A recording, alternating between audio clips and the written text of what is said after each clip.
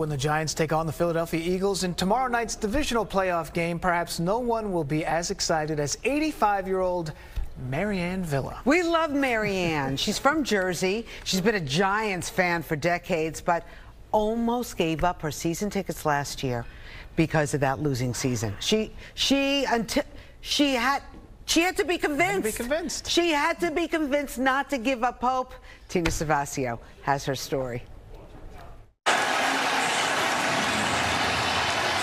There are millions of New York Giants fans, but this 85-year-old grandmother of 9 from Nutley, New Jersey, had something to say. It was torture sitting there because they were losing. Maryann Villa was fed up after the 2021 season, watching the Giants finish 4-13. After years of losing records and a coaching carousel, Maryann thought of selling her season tickets and was quoted in the Star-Ledger newspaper and NJ.com. But this was heartbreaking because Maryann had been a Giants fan since she was a young girl growing up in North Arlington, watching and attending games with her father, Raymond Fraze. I probably didn't go to every game in the Yale Bowl, but I did go every once in a while with my father. When the Giants moved to New Jersey nearly 50 years ago in 1976, Maryann and her late husband Jerry bought 4 season tickets, section 135, row 16. I've been to every game, even when it was 5 degrees. So you haven't missed a game in New Jersey? No. Not one? Not one.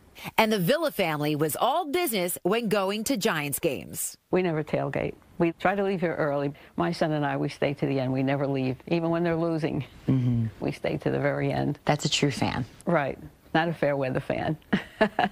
Maryann's love of the Giants was also shown away from the field, donating each year to former head coach Tom Coughlin's J Fund. We had a Kerry Villa Foundation. It was my daughter who passed away.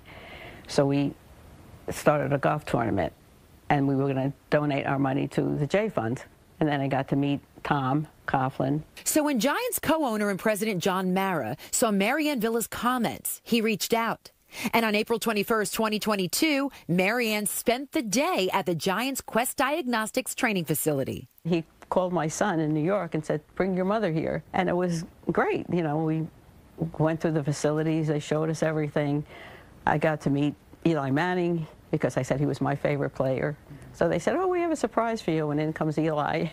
So he sat there and we talked. And then we went to lunch with the coach and John Mara, and it was great. They said, we don't want to lose you, so we're going to show you what we're going to do next year and how much better it's going to be. Eli Manning closed the deal, and by keeping her season tickets, Maryann not only enjoyed the Giants' return to the playoffs, but continues to pass her Giants fandom to the next generation, including her grandson, Jack, a freshman at Nutley High School. So, but you did have fun going to the games this year, right? Yeah. You enjoyed yourself? Yeah. And you like going every Sunday? Yes. So now what are you going to do when there's no more games on Sunday? What are we going to do on Sunday? This is Amani Toomer and Phil Simms. We have many more footballs.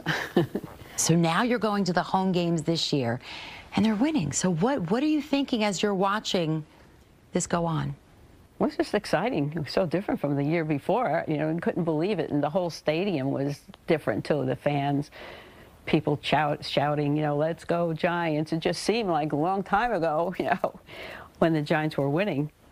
So that's what it was, just more exciting, happier. And what do you think about the Giants playing in the divisional round of the playoffs this year against the Eagles? I think it's great. I'm very excited about that. So I hope they win on Sunday. I have a feeling that they will win. In Nutley, New Jersey, Tina Savasio, Good Day, New York. Stay positive, Maryann. They're going to win. She's got a good feeling. I like know. it. All right, well, if you're looking for something to do this weekend, maybe you can't watch the Giants game, we got you covered. Ryan Christopher is telling us about some other fun things to do around the city. And in the next hour,